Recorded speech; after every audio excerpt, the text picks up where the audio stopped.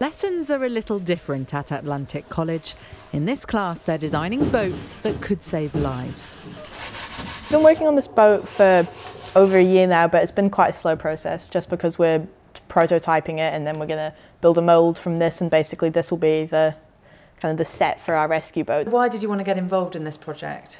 I just think that, Atlantic College, really the basis of why it's founded is to be providing a service to a community in need, and at the moment, what's more in need than boats, whether it's refugees or in Japan with tsunamis. It's just cool to think that this boat's going to be out there one day saving lives. And it's places like this that are already benefiting. Following the 2011 tsunami, students created and delivered the first lifeboat to Japan. And once it's complete, this one will head to Africa.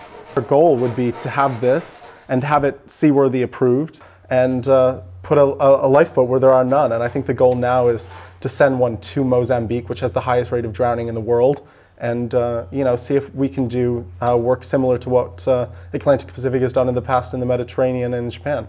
The boats are transported in shipping containers like this, which then transform into a self-contained lifeboat station, which includes a changing room and workshop. Students, I think, really enjoy what they're doing. They learn a whole load of new skills. We're not just providing something that is just a sort of memorial or something like that. It's actually a long-lasting endeavour to help others.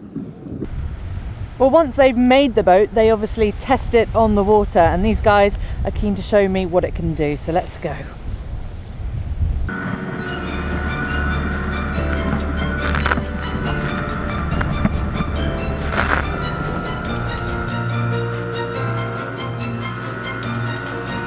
Whilst it's clearly great fun to be on the water, there is a serious hope that a boat created here will go on to save lives at sea.